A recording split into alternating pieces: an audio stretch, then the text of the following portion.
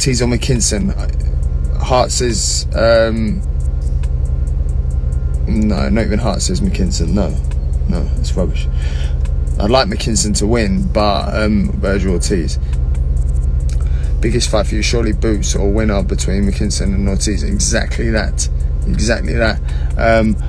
Yeah, exactly that. Ennis or the winner of Vergil Ortiz, McKinson, 100%. If McKinson beats Vergil Ortiz, that makes that fight with me and him so much more sellable. He's the most unsellable, unwatchable fighter I've ever known. So why would I want to take part in that? I wouldn't. So he's got to have some substance behind him. Yeah, camp's going well, man. What about Boots? Boots, great fighter. Great fighter. What's my prediction? Ortiz McKinson. Jez, it is listen, as much as I'd like McKinson to win, I don't see it going past 4 or 5. That's my honest opinion. Ortiz is a fast star. The problem is when you don't have no power. I think he's had like 1-2 records, 1-2 knockouts on his record. So it's like, yeah. See, if that was me, yeah, I will hit anything on his body. I would hit anything on his body. I'd hit his arms, his legs. Yeah, I'm in Wickford now. Just finished track work. So just heading back. Well, just pulled over to do this live, to be fair. So I can go home and chill out. But yeah, see what's funny. I'd just hunt him down, walk straight through him.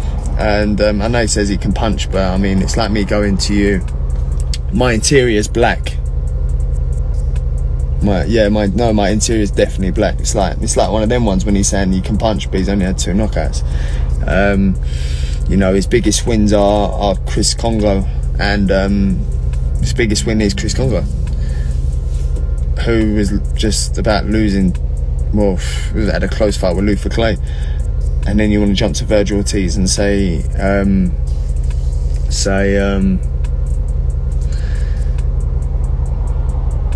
that he's going to win. It's such a massive jump. You see, with my career, we took steps.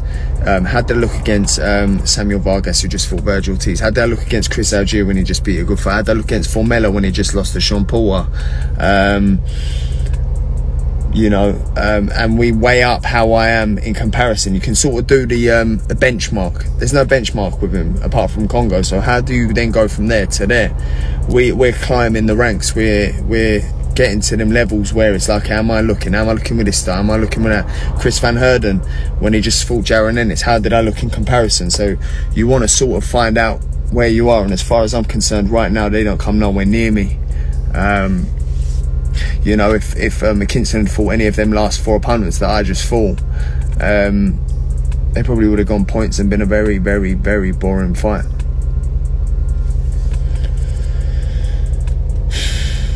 Am I worried about protecting the O? Not really asked. Do you know what I mean? I give value for money. I'm an entertainer. I won't be coming over for the Conor fight, no. Yeah, I'm an entertainer. It's what we do. I think the O's too protected. Like, who cares, man? If people love watching me fight, and that's that. You know, I ain't no Mayweather, that's for sure.